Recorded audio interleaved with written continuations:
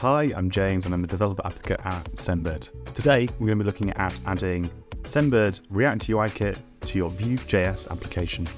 Vue is an approachable, performant, and versatile framework for building web user interfaces.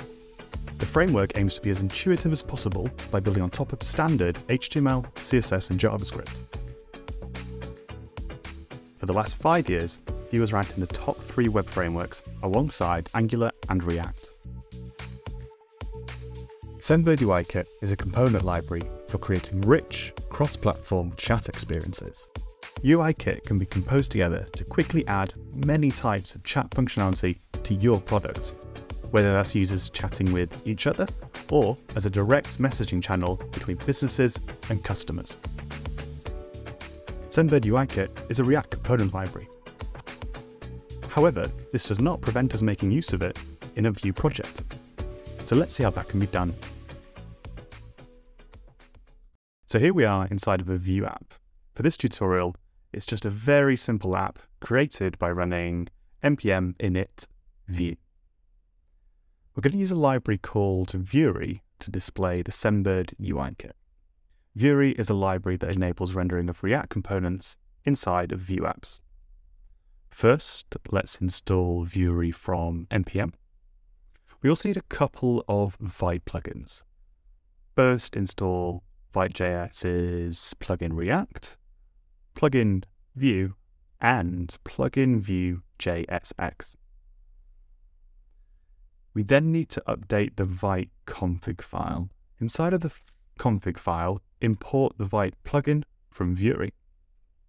Then, inside of the Vite config object, we update the plugins array to include the Vueary plugin. We set the plugin type to Vue, meaning that any React components that sit in the directory called React_app can be imported into a .vue file, and then rendered inside of a standard Vue component. Now let's create a React.js component using Sendbird UIKit for the chat functionality. To get started, let's create a new React component in the React_app directory. Create this directory if it does not yet exist. This component is responsible for importing, configuring, and rendering UIKit. This component does not have to be written in any special way to work with Vue, just plain old React will do. First, let's import Sendbird UIKit's dependencies and include the CSS so everything looks nice.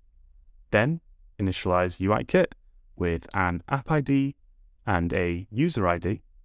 This information can be found at your Sendbird dashboard. Lastly, we're going to access the Sendbird JavaScript SDK to get user information and pass that back up to our Vue app. Sendbird UIKit provides a handy getSDK method for exactly this scenario. We make the getSDK method available by wrapping this new component with higher order with Sendbird component. We'll come back to retrieving useful information from the SDK later in the tutorial. Now we have a React component, let's render it in our Vue application. My current app has one view called Home, so let's make the changes there. First, import Vueary and our new React chat component. We'll convert the React component to a Vue component using the apply pure React in Vue function from Vueary. In the Vue component setup function, set the data and callbacks to be passed as props to our chat React component. We're going to pass down a config object for UIKit and 2 functions to the React component. These are set unread message count and set sb user info. These functions will be called in the React component with the data to be passed back up to this Vue component. Next, define our HTML to render a top header. The header will include the username and unread message count, and then render our chat component in the HTML, passing in the data and the callbacks as attributes on the chat element. Finally, add some styling to make it look nice. Let's loop back to our React chat component and make use of the properties we just passed down from the template.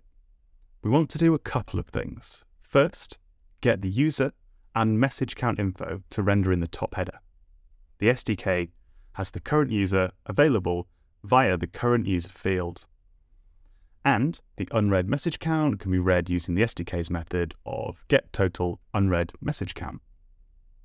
Then we can call the functions setUnreadMessageCount and setSBUserInfo that would just pass down as props.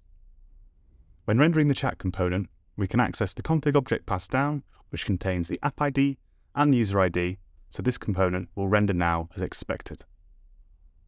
We're now passing data from our React component back up to the Vue component to display however it would like.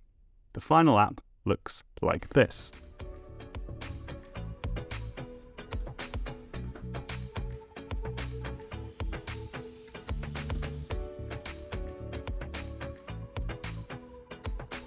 If you want to learn more about Sendbird UIKit, feel free to visit the documentation.